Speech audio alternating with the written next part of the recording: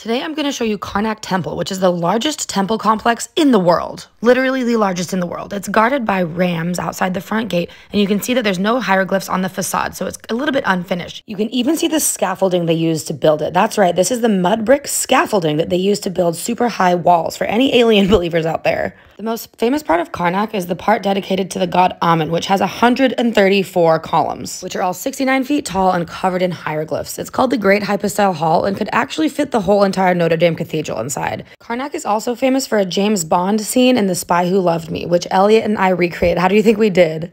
Like many of the Egyptian temples, you can actually see graffiti from early explorers in the 1800s. Always time for cats. So the construction of Karnak started in about 2000 BC, and it was built upon for 2,000 years until it's about 2 kilometers across, and now it's the second most visited site in Egypt after the pyramids. Our guide said walking around this scarab 3 times would give you fertility and fortune. Would you?